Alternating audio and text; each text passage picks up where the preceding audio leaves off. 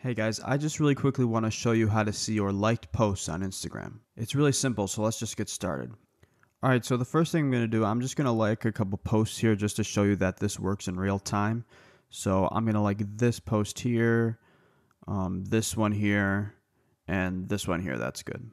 Now to actually go see those liked posts, what we need to do is go back to our profile, and to do that we just click on our profile icon in the bottom right corner.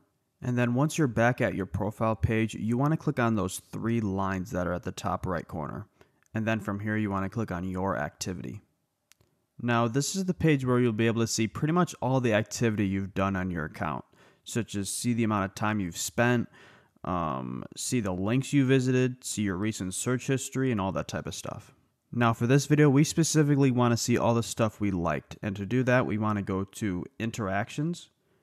And then from here, we just want to click on likes. And now here we are. This is where you'll be able to see your liked posts.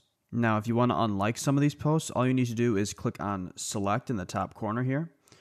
And then click on the post that you would like to unlike.